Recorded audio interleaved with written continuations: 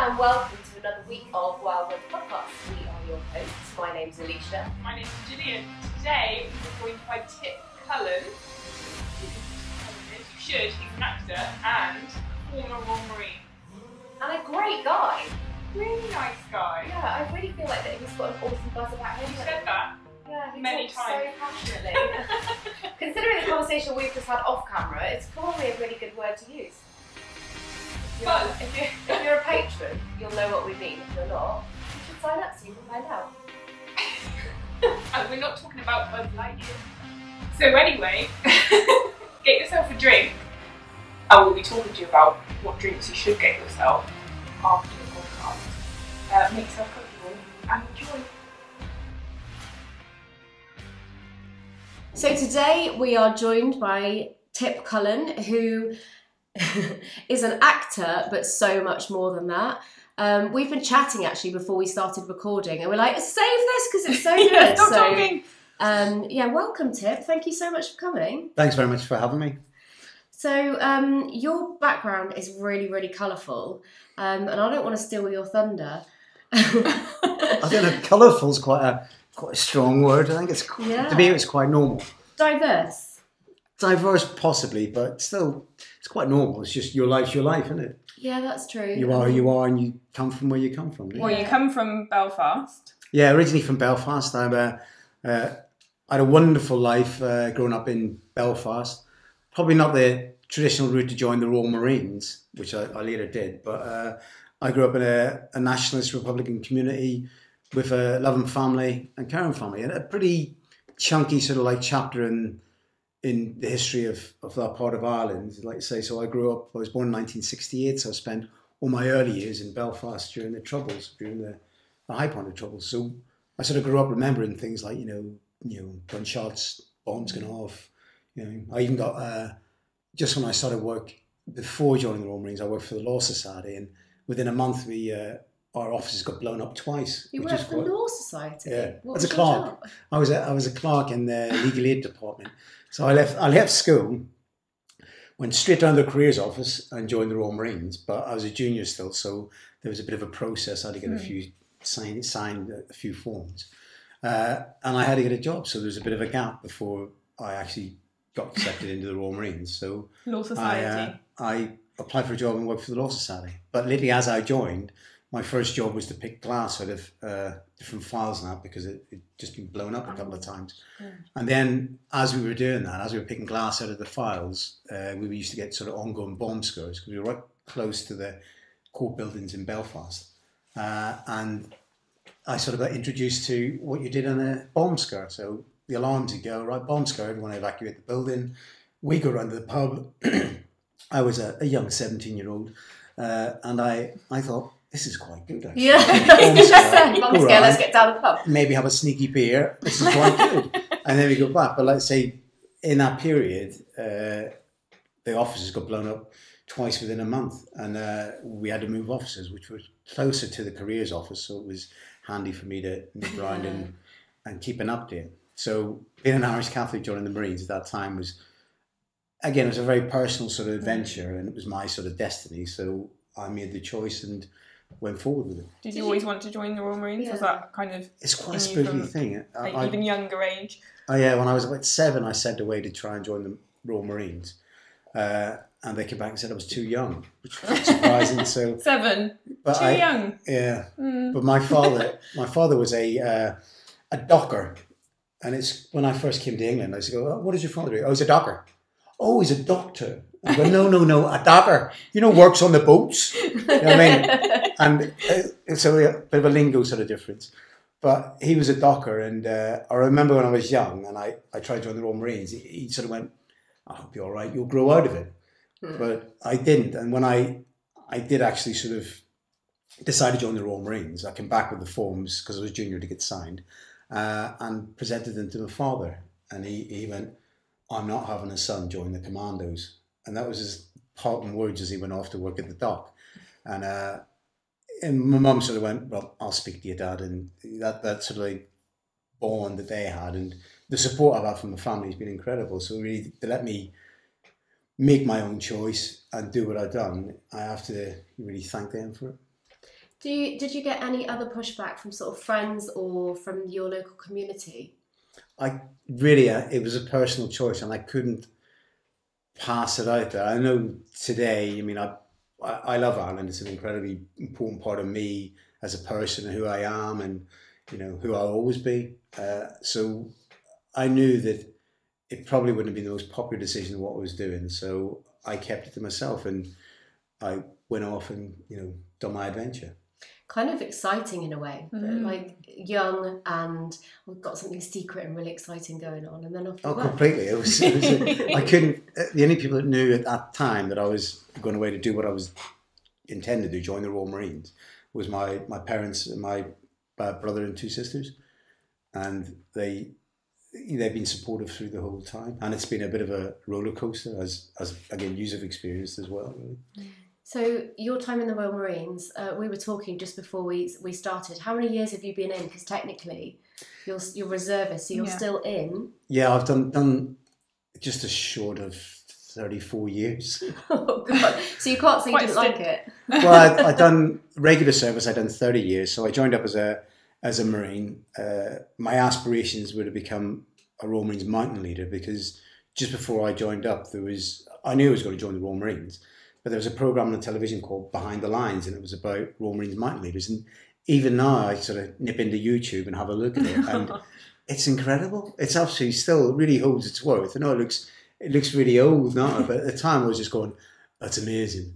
And it's quite spooky that some of the people that were on the programme are still friends of mine. I met in the Corps, and they're some of my closest friends. And it just never thought that would happen, but I thought that's what I have to be. And so I joined up. Went to 4-2 Commando, which is why I live in the southwest, and I bedded my roots here, and then just followed that path. Went into Recce Troop, done my mountain leaders course, and basically stayed in either commando units or in reconnaissance units for most of my career up until I think I was commissioned. Then I had to sort of like grow up a bit, which I mean, after 24 years, I suppose it was time I had to sort of stop playing commandos. So operational tours include? Quite a lot, really. Yeah. Globally. So I have done a lot. I've done just global. Whatever's been on the telly, I've sort of been part of it. I've been at the front of it. And what are the most memorable? Well, I mean, for me, they're all incredibly memorable. It's all the people you work with. So the operations themselves, they bring their own challenges, whether it be peace support operations, whether it be kinetic all-out battle, and it's quite spooky because some of them can be quite addictive. And I know people that get involved in contacts and a kinetic battle, where it's life or death. It becomes quite addictive. Yeah, I've spoken about this actually with my husband suffering with complex PTSD. It's an issue that we've pulled apart quite in depth and spoken to other people about, and it's that it's the hook to the adrenaline and the feeling of the buzz that you get out of it. I mean, I've never fired a weapon, but I've never fired a weapon in sort of in conflict times. But I can only begin to imagine the buzz that you would get out of being in that situation. And because the adrenaline's linked to it, and then it ends, you want to seek that high again.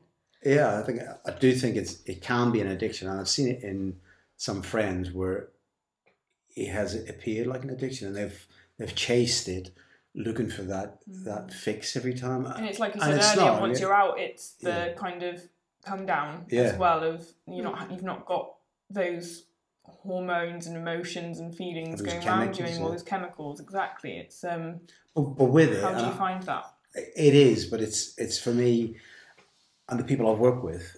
It's that the lows, you have them, but it's that ability to get back up again and try and find new highs. So you still get, because life, if you have life and there's no highs or lows, it's not really living. Yeah, but it's just that ability to bring those highs and lows and just sort of bring them into an acceptable wave, whereas you can get, and be honest, with the life experience of having so deep lows and so high, so big highs, you should be a far better person. Yeah. But again, individually, we are human beings, so it's different. People deal with it differently, and it's I would like to be in a position where I can support people to get that sort of temperament and to use those experience they have to, better everything, better their life, better people's lives.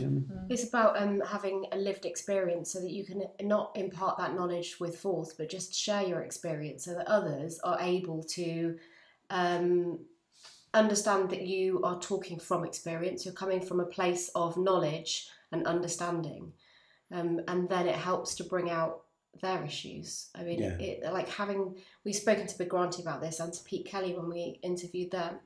The kind of the brotherhood extends beyond leaving the Royal Marines or any military service, and it's about making sure that you don't lose touch with some of those people that understand your experiences, so that if you're well mentally but they're having a hard time, you recognise their symptoms and you can help them address their issues and bring them round to make sure that they've got support in place when they need it, because you know that they would do it for you too.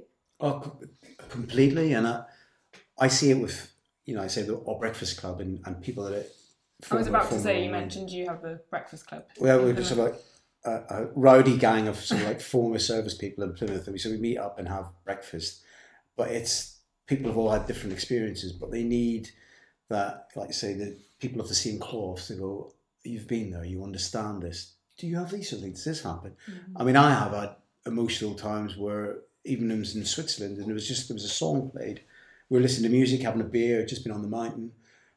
We come back down and there was a song came on somebody was playing on their iPod, and I just started welling up, and it was quite emotional. And I was sitting with the guys I've been on operations with, and they just looked at me and they took it for granted. They're going, "Oh yeah, that's normal. That's normal." And to me, it felt empowering, but and liberating as well. So I'm going, I don't know why that happened, but I think I needed it. It's bizarre that you should say that, because I actually went to a bootneck wedding at Commando Training Centre on Saturday, and I started bawling at the first dance, but I wasn't crying because of the bride and groom dancing. I was crying because of the song that was played. And there was a lady behind me, and she recognised what was going on, and she just put her arm really gently on my shoulder, and it's like, she knows. Yeah, it's really bizarre. And then once I felt it coming, that was it. And I'm not a crier. I don't cry. But it's nice, isn't it? I'm dead inside. Yeah. But it felt good. But that trigger of that one song. Yeah. And I, luckily, because I know my own mental health really well after having my own breakdowns previously, I knew what had triggered it. So I understood it, I accepted it, and then I was done with it. But there's so many people out there that don't understand their triggers and their mental health. Well, for me, I sort of understood this was going to happen.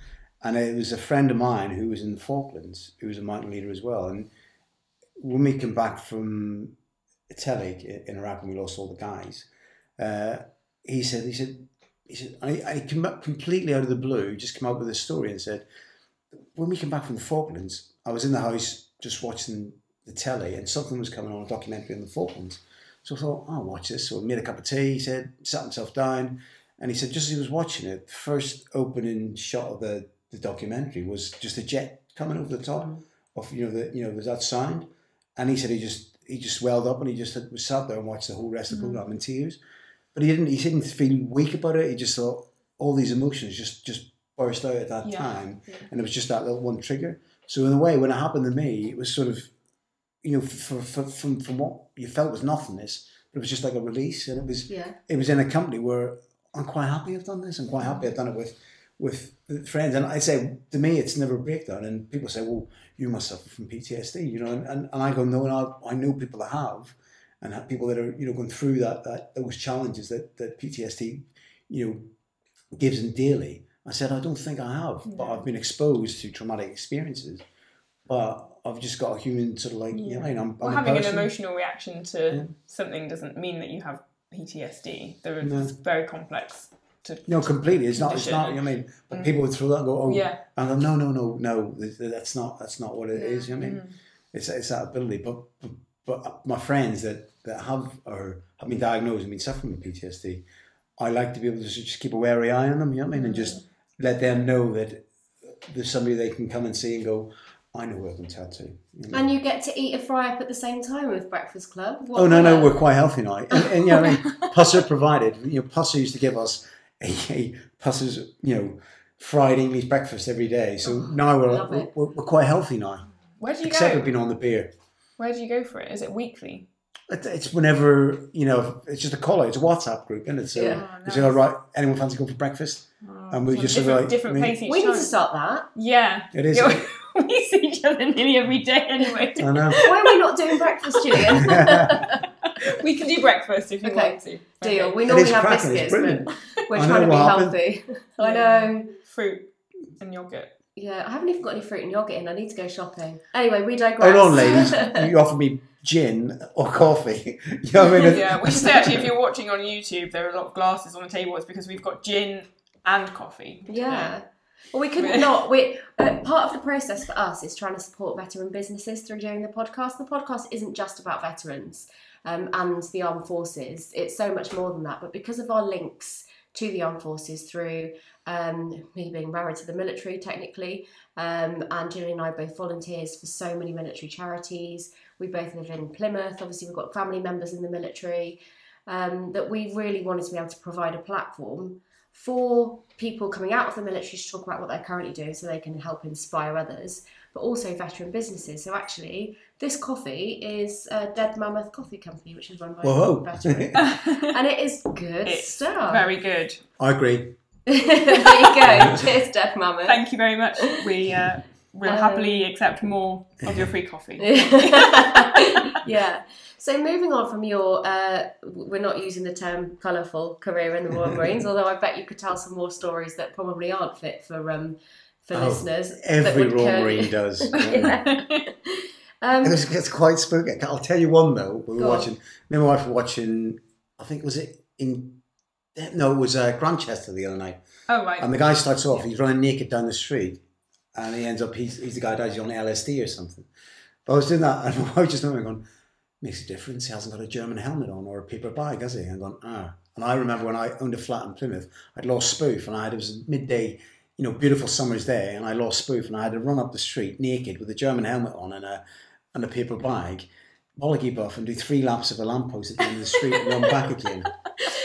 And I lost, and I just thought, ooh. If you don't know what spoof is, so you have 3 coins, and you're in a ring of steel. So there's people all in a circle, and you put your hands behind your back, and then you choose how many coins you're going to put into the middle in one fist, and then you have to try and guess the total of how many coins are going to be in the middle of the circle.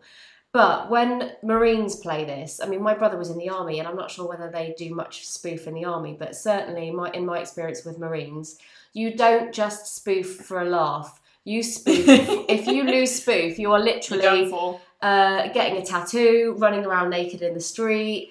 I know one man who's actually swam the channel because he lost spoof. Oh my God, that's extreme. That is extreme. Yeah. Or downing like really nasty concoctions of disgusting drinks and various other things. Eating toilet biscuits. Yeah. Oh yeah. Or sticking them up your nose for a certain length of time. It's bleaching them. It's very uncomfortable. That. Disclaimer: do not do any of that stuff. Don't eat toilet biscuits. Do not try this at home. But that was in the old days. That was in the old days. Don't do that. Don't even try to tell me it doesn't happen anymore, because I've seen many. In fact, the wedding I went to on Saturday, I saw very many bottoms. Quite pleasant. Yeah, wet naked bar, but that's a whole other story. Yeah. So moving on from naked Marines. No, I like to talk about naked Marines. Let's talk about that. Depends. There's an age limit in that one. I think at a certain time you become proper. You're still a crunchy old crusty Royal Marine. So although we do keep ourselves in good nick, you've still got it, Tip. Yeah, you still got it. Thank you very much. So towards the end of your full-time career in service, which did you say was 30 years? Yeah, just short of 30 years I've done full-time career. So technically, did you retire as a captain? Yeah, well, I didn't retire. I done a what we call, and this is it's good to get out there actually. I done what is a seamless transfer. I approached the reserves and said, well, the reason for it was I was the imprest holder at 4-2 Commando, which is quite an important job. You sort of look after the finances for the unit, and you guys know you don't get anything or do anything in this life at all unless you've got the capital or the finance to achieve it. Yeah. You see, you've got to access, and that's whatever you do, whatever industry you're in or whatever job you do, you need to have finance to make it move forward. So, especially with the military, nothing is done unless it's measured financially and it can be achieved. And as the imprest holder, you sort of do that, as well as the day-to-day financial runnings of the unit. You do it. But before that, I'd spent quite a long time playing commandos. So to my first proper, I'd just come back from operations with the Brigade Recce Force on Herrick 14. I was drafted to 4-2 and I was now the imprest holder. Again, like, very important job, but I'm in an office and I thought, this wasn't exactly what I joined up for. It was brilliant. I was still in the commando unit. You know, I loved it, but this wasn't what I joined up for. So I sat there and I thought this would never happen because all I ever wanted to be was a Royal Marines Commander. And I sat there and I thought, it's time to do something else. And just at that time, I was going on draft again back to 30 Commando at Sunhouse, which was the same unit as my son was in. So I thought, you're in the same commando unit as your son. Maybe it is time to do something else. As I reached over and put my reading glasses on, I thought, if I have to call a fire mission and go, oh, hold on a second, I've just got to get my glasses on, look at me map, zero in, okay, maybe it's time to do something else. So I sat there and go, right, what shall I do? And in the military, you've got this thing called Enhanced Learning Credits, or LCAS. And if you're a non-graduate, they will support you to go through and, you know, pay for your tuition fees at university. So I looked at Marge on university, and I was really, because most Royal Marines are quite good storytellers, I was looking at creative writing. So I wanted to be able to sort of like put pen to paper and just, you know, tell tales and, you know, tell stories and enhance people's lives. But as I was researching it, I looked across and there was a degree in acting. And then I thought, well, acting, right? That's easy, isn't it? Acting, you just act, don't you? I love that. Yeah, just acting. You can just, well, and then you map across. You go, hold on a second. Everybody acts. You do it every day. When you go to the shop, you do this, and then I try to map across my career. And I thought, when I was doing that Shura in Afghanistan, you're going into a village, and you're going to meet the elder of the village. You're going, well, where does he want me to be? I mean, do I want him to be slightly afraid of me? Do I want him to love me like a brother? So you approach it and you become across and you're selling yourself, just getting a message across. So you have to achieve a mission. So I thought, you've always acted in some way. And even the terminology, I mean, you go to a theatre of war, theatre, you're always having to perform, you're measured for your performance, your rehearsals, any op you do, you rehearse, to make sure it's perfect. And I thought, well, this is incredible. And I thought, I've got to do this. This was it. I had to do this. And it's a really interesting way at looking at becoming an actor. It's making me think I should be an actress. With it is, I think it is, but it's... But it makes sense. It's like perfect sense what you're saying. It is, isn't it? But even if you go and, even if somebody knocks on the door, you have to perform, don't you? You do. You know, I mean, really, every person does it. But I learned that it's not that easy. You know what I mean? And there's different things. You've been exposed to it as well. It's not that easy, but I looked at it, right, this is what I'm going to be. I'm going to be an actor. So I submitted my notice, but my partner, my wife, was like, could you possibly join the reserves when you leave? I said, why? I'm doing this new thing. What? Why?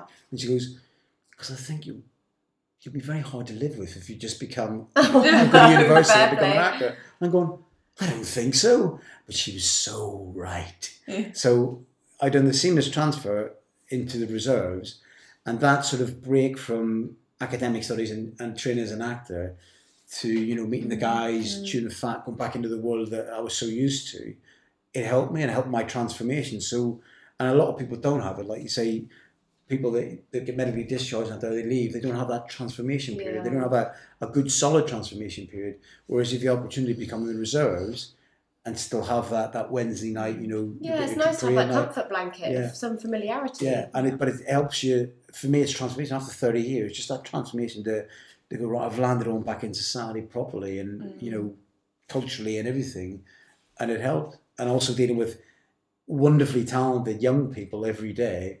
The trauma and tribulations you have when you're 18 years old are not really what I've been through. So, you know, I mean, when you know, the trauma of breaking up relationships with your teenage boyfriend or girlfriend or whatever else, you just are going, oh, please, I need to go and talk to some Marines. but they're wonderful. And I learned so much from them as young people, but also from our lecturers.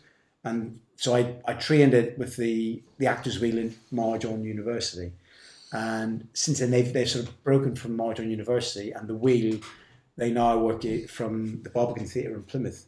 And Kevin and Amanda, they provide actor training, and it is incredible. So if you are interested in acting, it's one of those things, just tap into. They do new actors training, continual actor gymnastics as well, and they're really good. So that's with the Wheel down at the Barbican Theatre.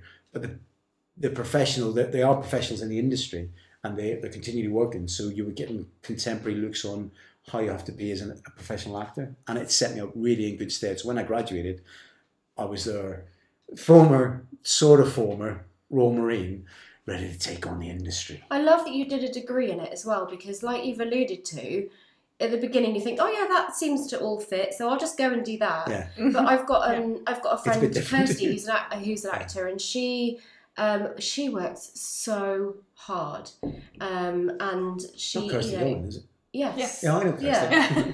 Hi Kirsty, if you're listening. Hi Kirsty. Yeah, she just works so incredibly hard, and her whole life revolves around the industry, and you can see how hard it is, how it takes, you know, with no disrespect to anyone coming out of reality TV and getting into the world of film and television, it's very rare that you would find a talent that would just can walk into it without any training.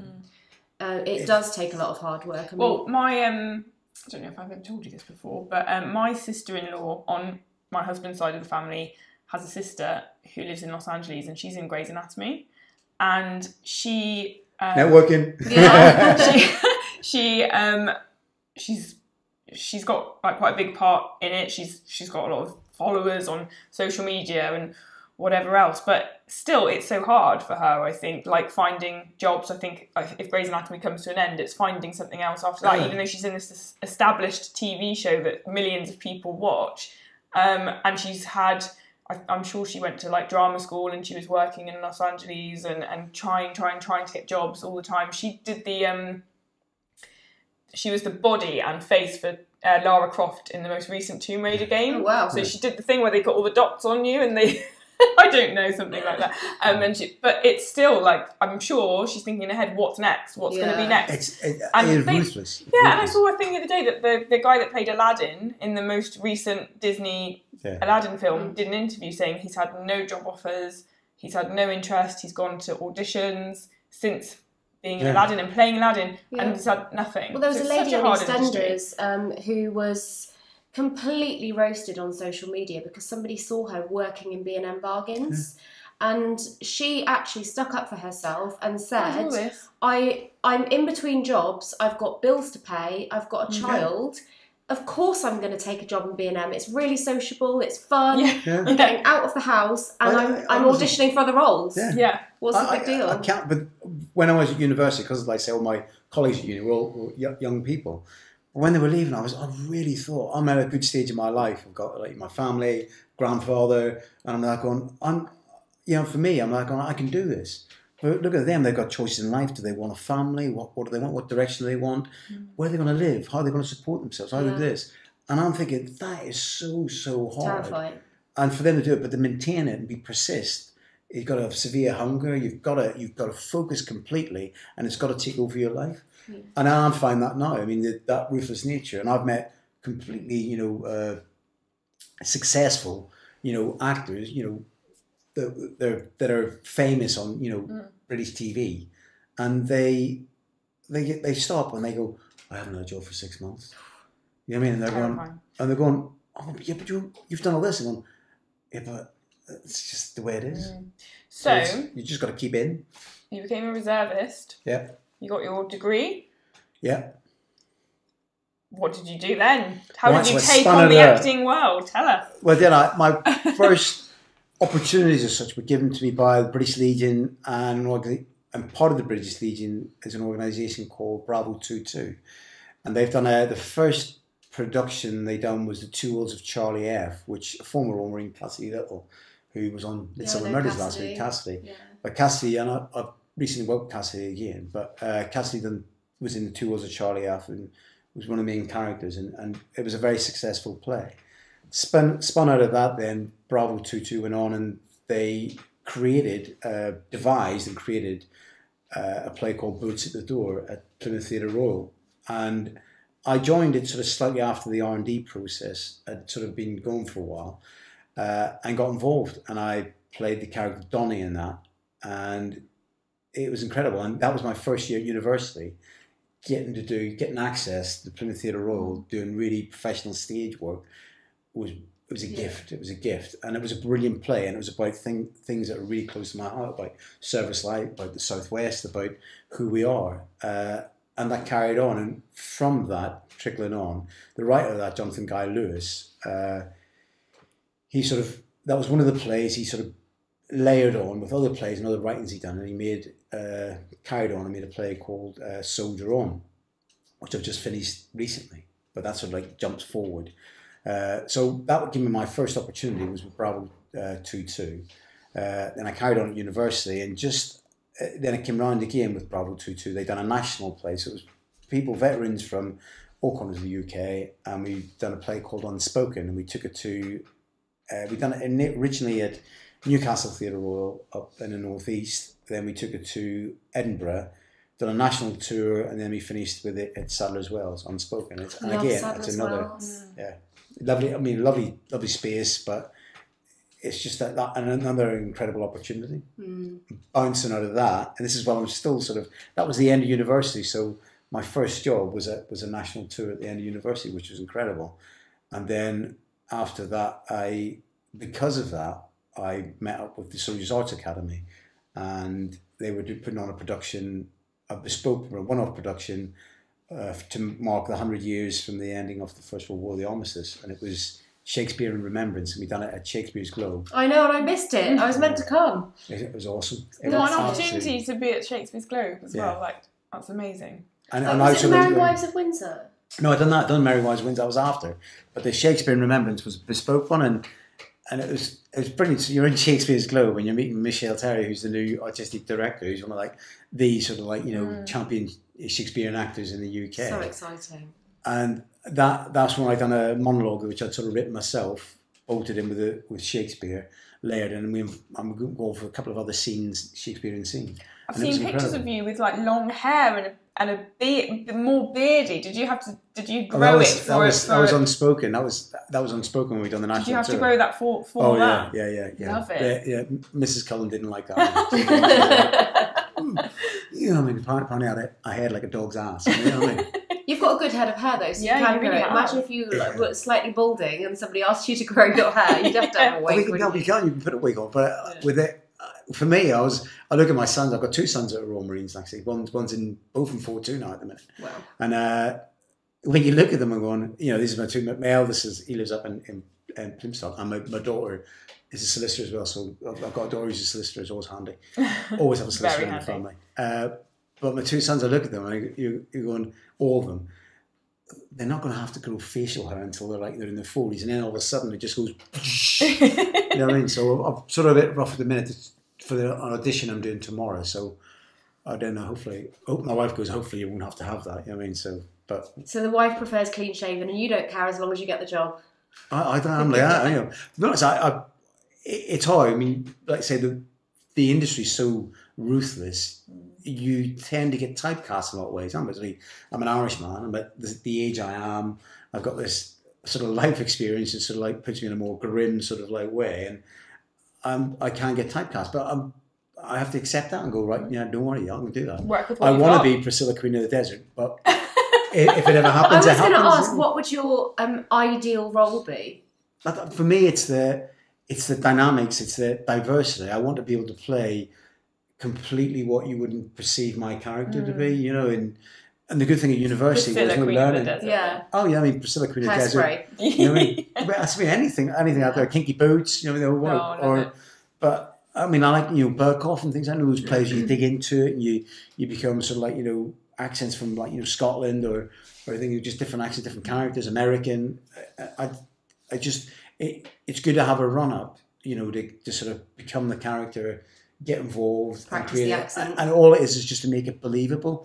And I remember Amanda when I was at university, when you're acting, going, right, I'm acting. You're going, straight away you're going, you're shit, because you're acting. You know, she used to go, right, Tommy, that was rubbish.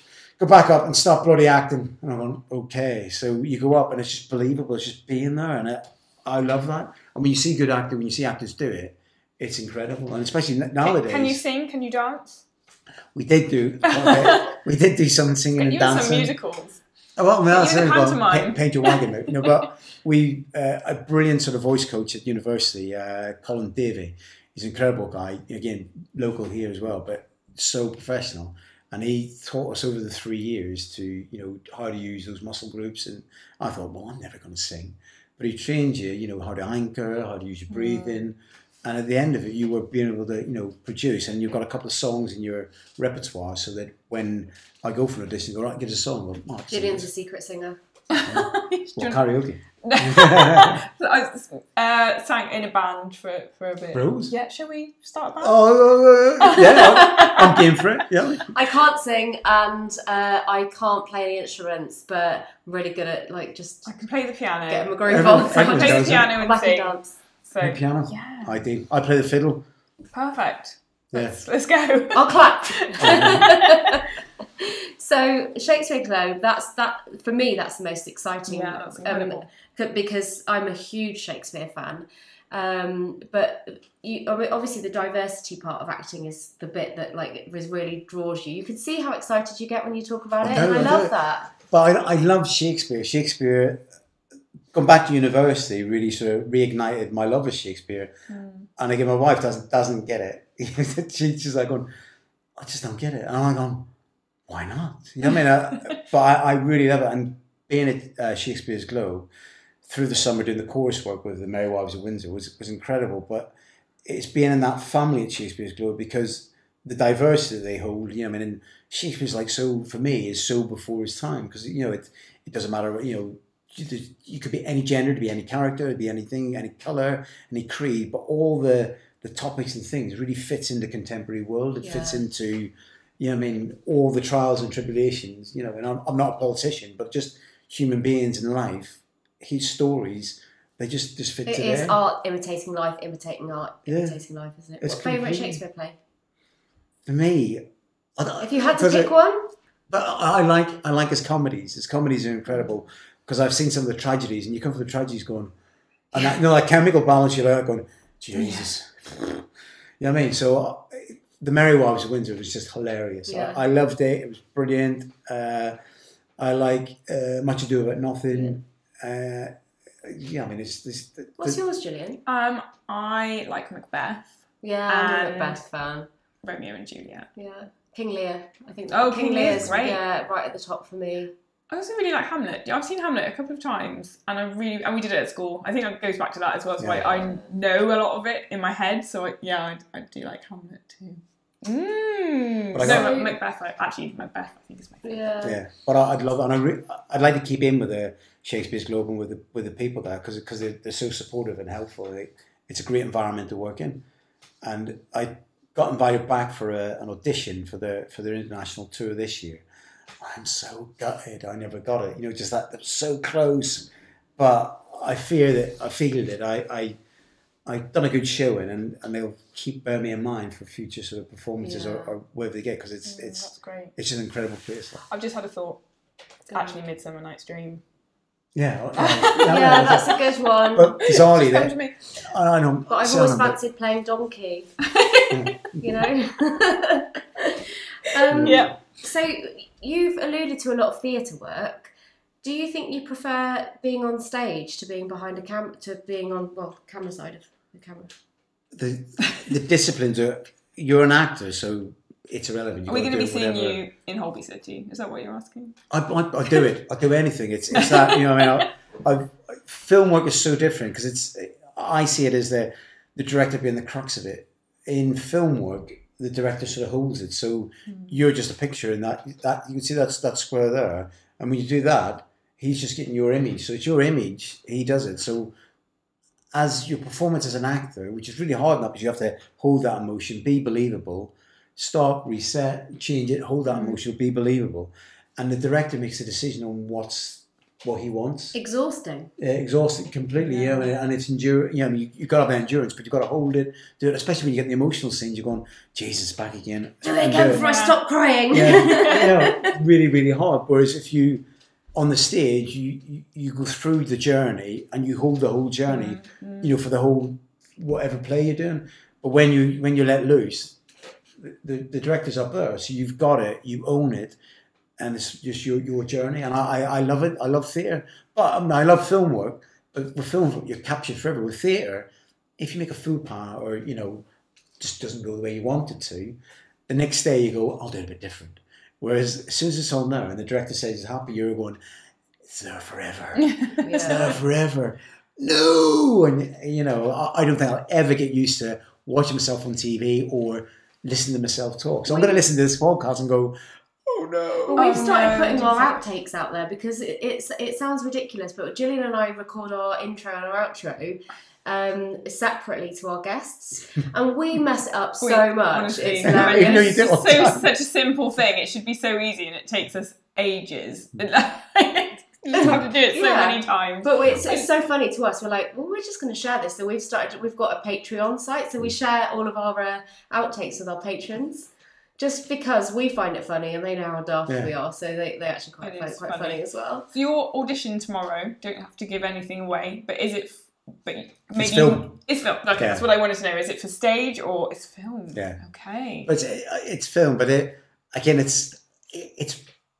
ruthless. It's relentless.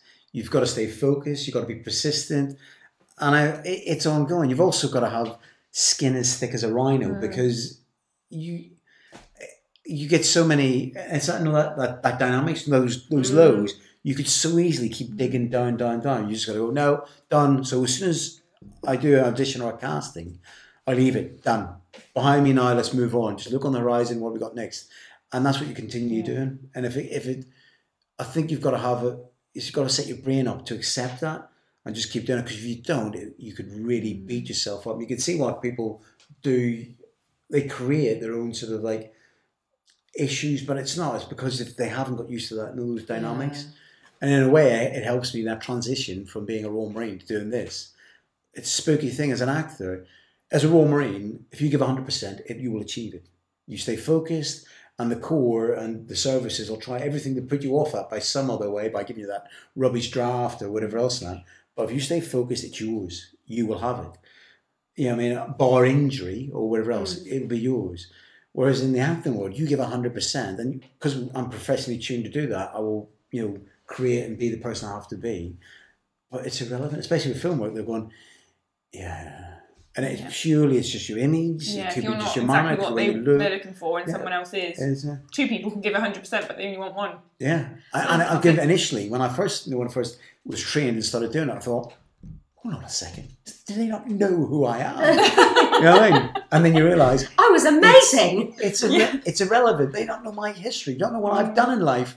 But it means nothing. It means absolutely nothing. I mean, I think in a way, it's a good way of me going, well, I'm just another person. Keeps you grounded. Who just goes, you just got to keep going. You know what I mean? And it keeps you really hard working as well, because I can only liken it to having to apply for a job, and the pressure of submitting your CV, I guess, is like you going for an audition or even getting as far as going for an audition. And you think, I'm really in with a chance for this job. And then you don't get it, and you're like, oh, I really wanted that job. But you're having to do that repeatedly. Yeah. Every time you just sort of hit it, but you hit it. And I look for it now, the only thing in my head that goes, I'm happy, is if I leave the audition or casting and going, I was okay, I'll give my best. You don't relive back over the sides or what you're reading and that day. You go, no, it was good. And then I can just move on to the next thing. Because then if they don't get me, then it wasn't for me. They've got a different image they want. But if I leave it going, I should have done this, should have done that, then I know I haven't prepped myself properly. Yeah.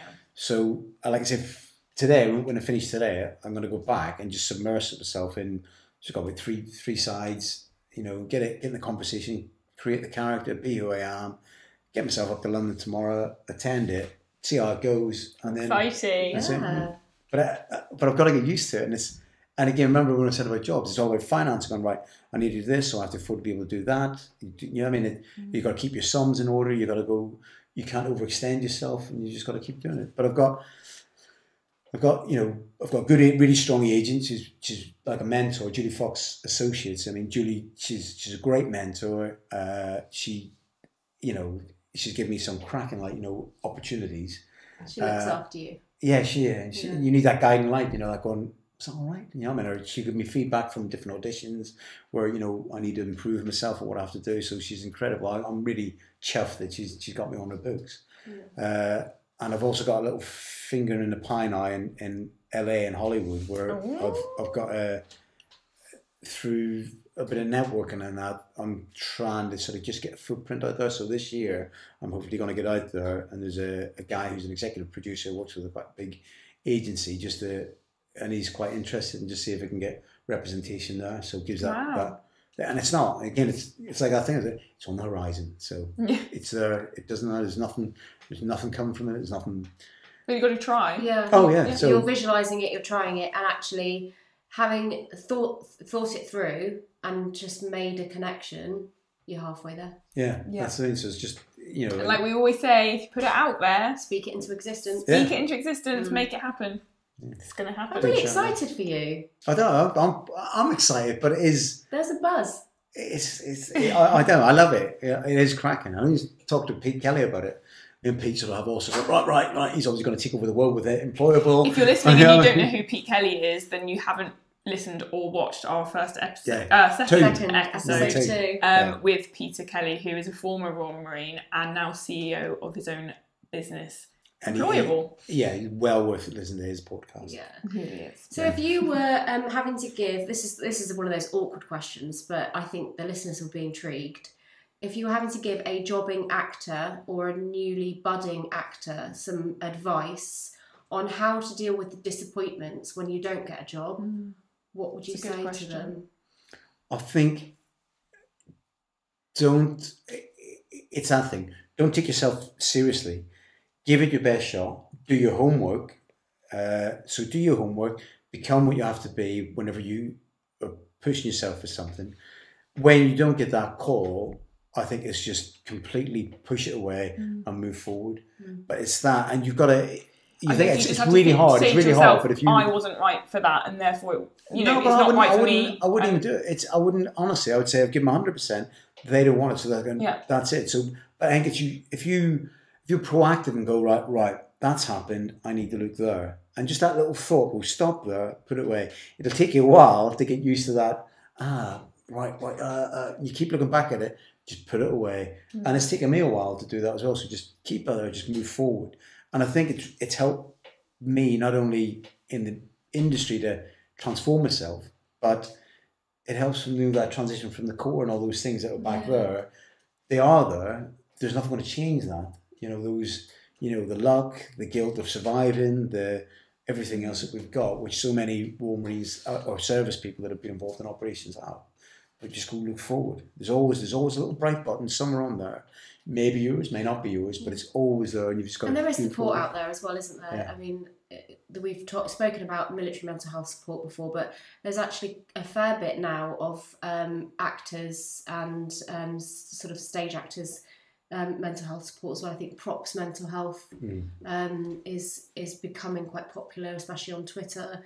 And there are organisations that are supportive of jobbing actors who are feeling particularly low when they're not getting the jobs in and stuff. So there's definitely support groups out there. And if you're listening and you're looking for it, just go onto Twitter and put a hashtag in and see what you come up with, and you will find some support out there. And if you can't, come to us and we'll find out for you. Because that's important. You've thrown yourself actually from leaving the Royal Marines, where you haven't completely left, and throwing yourself into acting industry is quite a big move, actually, isn't it? Because it's another industry. No, you're not. Oh no, I've got. There's a bit of a posse of service Phil people. Spencer. Yeah. Well, I mean, I'm seeing Phil in a week or so, but Phil Spencer, Tom Lee, Cassidy, and that it's picture the scenario. We were on stage, and we were doing rehearsals and that, and I knew Cassidy was a former Royal Marine.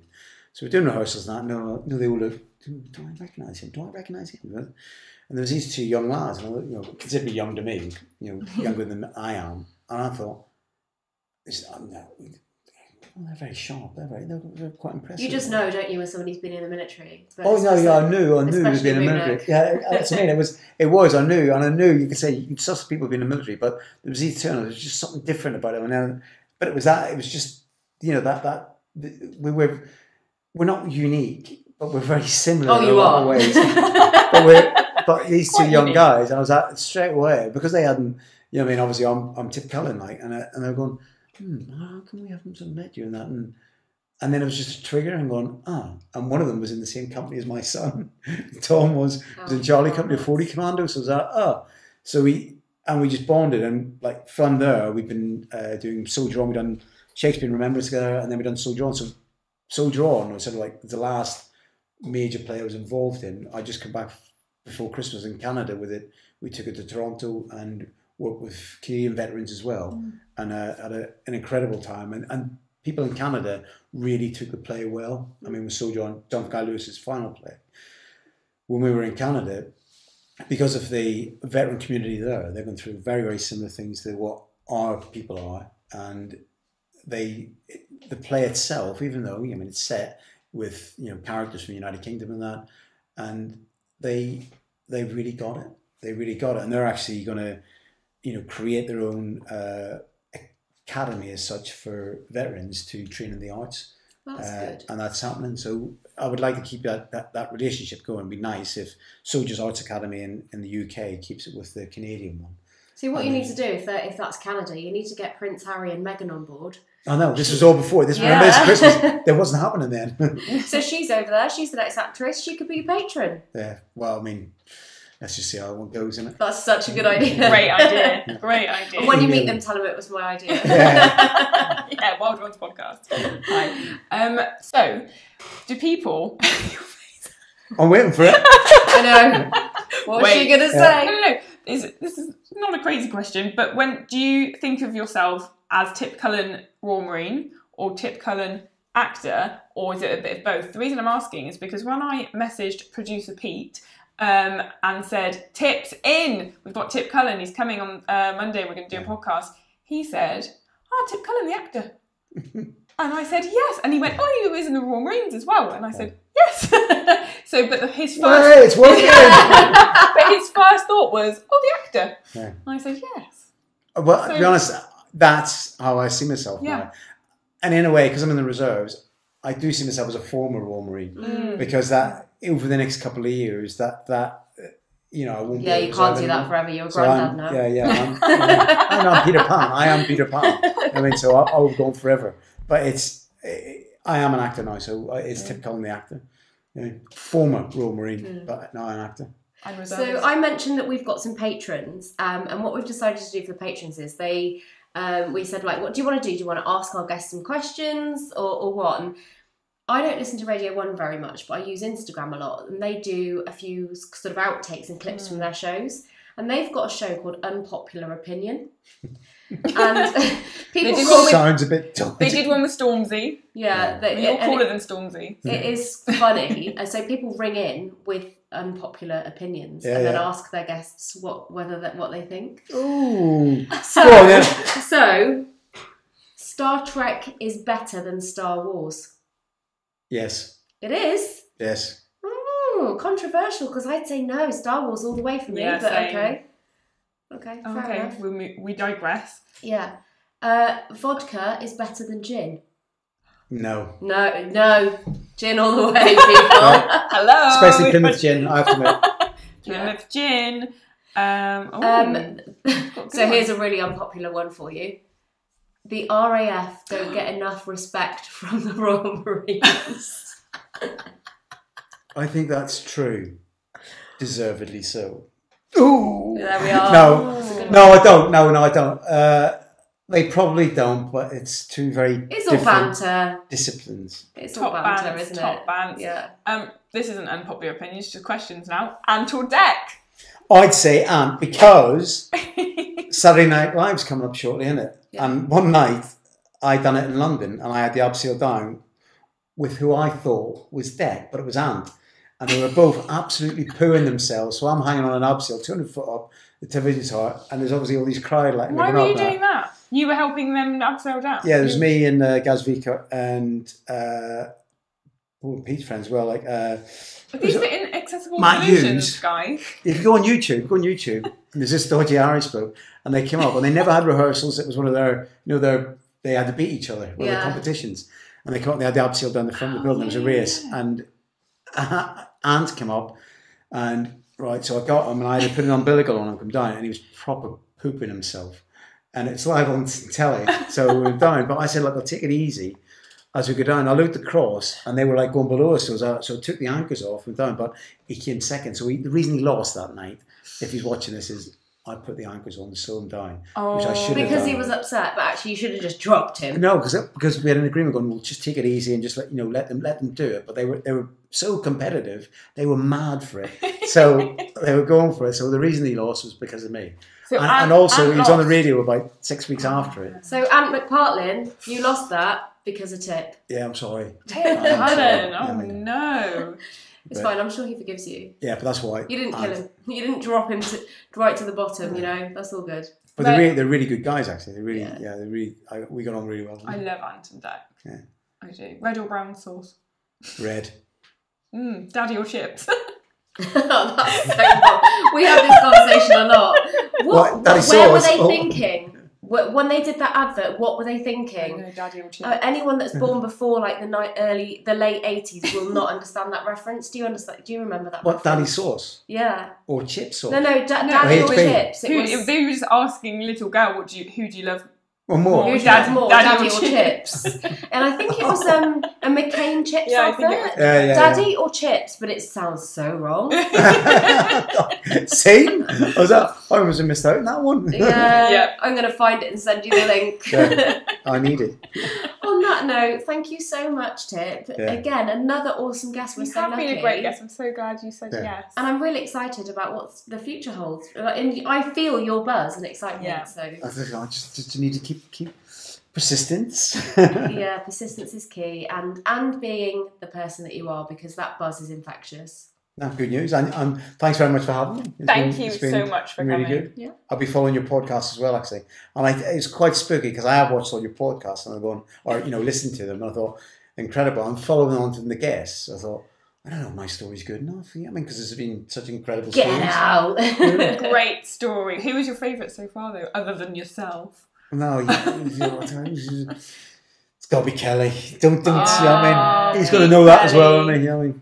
We picked. Nice. Yeah, he's a good egg. Yeah. He is a good egg. Right. Thank you. Thank you very much. I had a great time today with Tip. Did you? Yeah. Did you enjoy it? Yeah. I have to say to anyone that's listening, nothing's different right now. But if you're watching, there's something different. Alicia's got her hair up, and there's a child on the table. Hi, George. My 3-year-old's really poorly and sitting home from nursery, so say hi, give him a wave, give him a wave. Good boy. So thank you so much to Tip Cullen for coming in, and also a huge thank you to Dead Mama Coffee Company for the coffee. Really tasty.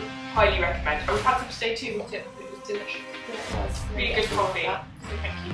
So we hope you enjoyed episode 6 of the Wild Ones podcast. Tip was a great guest. I'm really glad that he came. Tip Cullen, actor, former Royal Marine, current Reserve Forces, lesbian, Shakespearean. There's 2 of you. We hope you enjoyed this episode. We did. George didn't necessarily because he's not feeling great, but that's quite enough with the bum bums. We love our guests. We love our podcast guests. We love our podcast business. Bye guys. Thank you.